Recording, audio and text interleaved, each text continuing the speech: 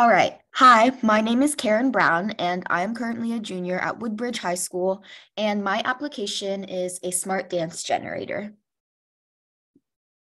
So, what is my application?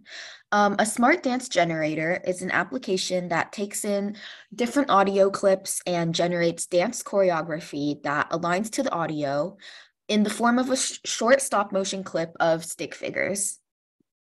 So the reason why I wanted to create this is because of the many challenges in the dance community for choreographing. And the main issue is called choreographer's block. So many of you might have heard of writer's block, in which a writer lacks creativity that inspires them to write. Similarly, choreographer's block is a temporary block in the creative flow of a choreographer, which prevents them from creating choreography that they would be proud to present to an audience. I've experienced this firsthand almost every day as a part of a dance team, and I've also been dancing for 14 years, so this is an issue that is really prevalent to me, and I'm sure many other dancers as well. It's a universal problem that's experienced by all dancers, including students, coaches, directors, and more.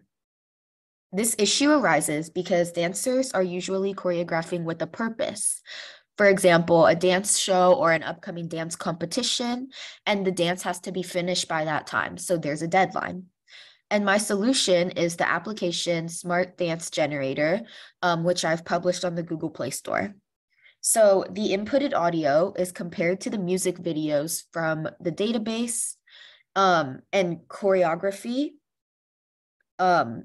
is for the three most similar audios are extracted and portrayed with the stick figure. So on the next slide, here's my solution.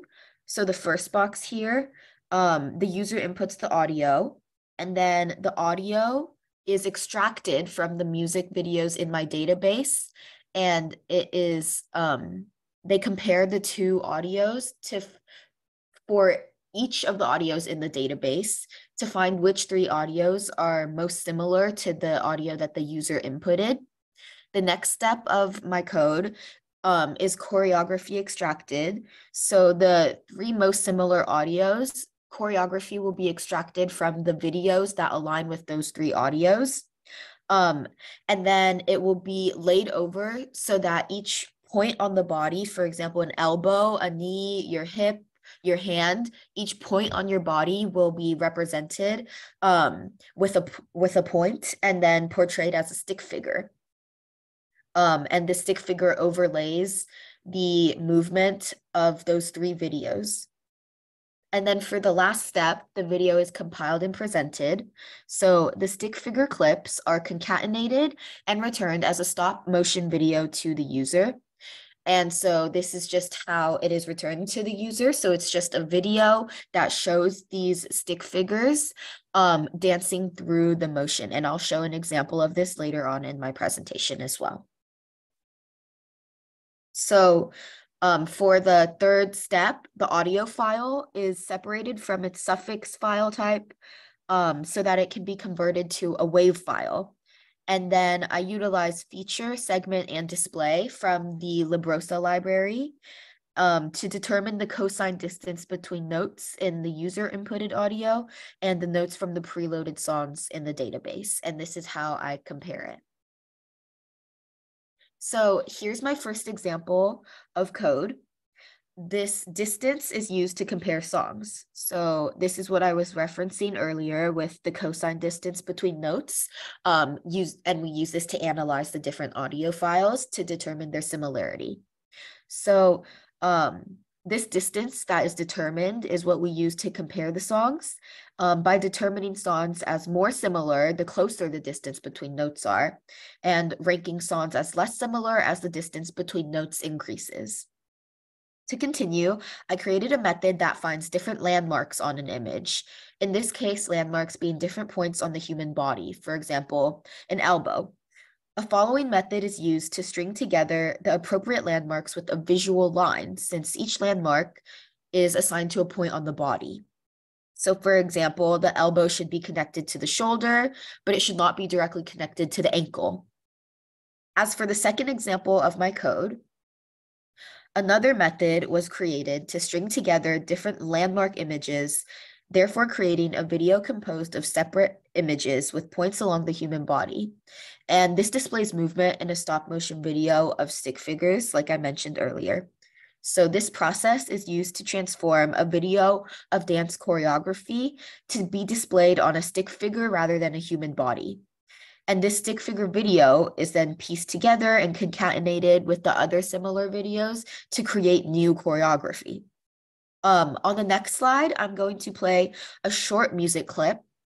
So I would like everybody to imagine or think about what choreography to this song might sound like or might look like and how your body naturally wants to move when you hear the music.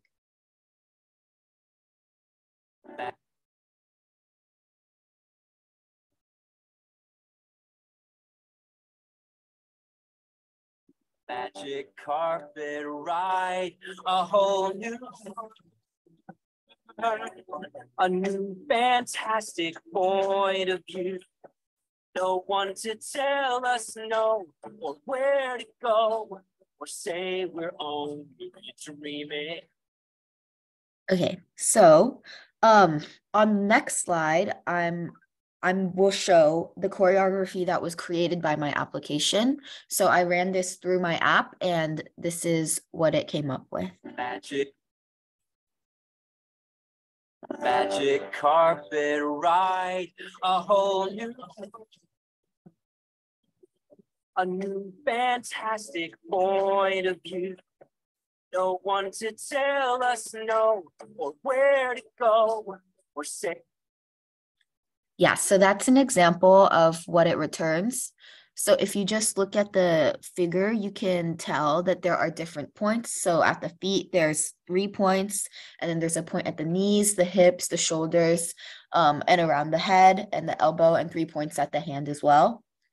So it basically overlays this by analyzing the different videos in my database, and it covers them with this stick figure by analyzing the different points, and this tracks the movement of the person. So it's actually really interesting to see it all come together. So next, I'm going to talk about the impact of my application. So throughout the world, there are 25.16 million people who claim to be regular dancers. And there are 10,445,000 of those. And that's just the amount of students that are learning dance in America alone. So this is an application that can be utilized by a lot of people, especially students who are trying to improve their choreography and go beyond just taking dance classes. And it can also help choreographers and directors, as well as coaches and teachers when they're trying to choreograph different pieces to teach to their students. It also bridges the gap because it allows for students who don't have access to a regular teacher to just run music, put in choreo, receive the choreo that goes with their music, and then they are able to just learn off of that video. And so it's another way to learn different styles and be able to practice dance.